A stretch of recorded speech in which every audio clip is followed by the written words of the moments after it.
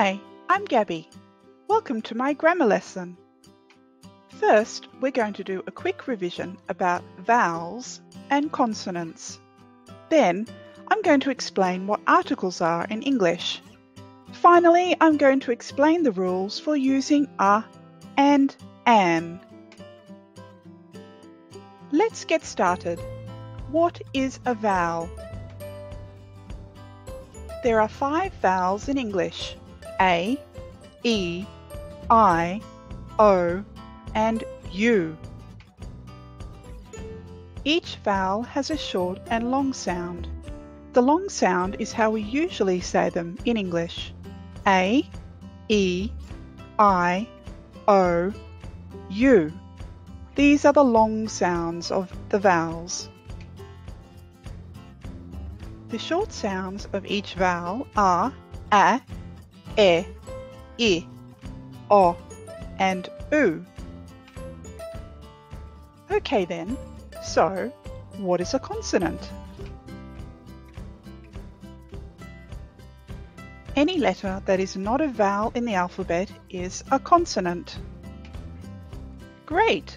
Now I know what a vowel and a consonant are. But what about articles? There are 4 articles in English: a, an, the, and 0 article. But in this lesson, we are talking about a and an. A and an are known as indefinite articles. This is because they can be used to talk about anything. For example,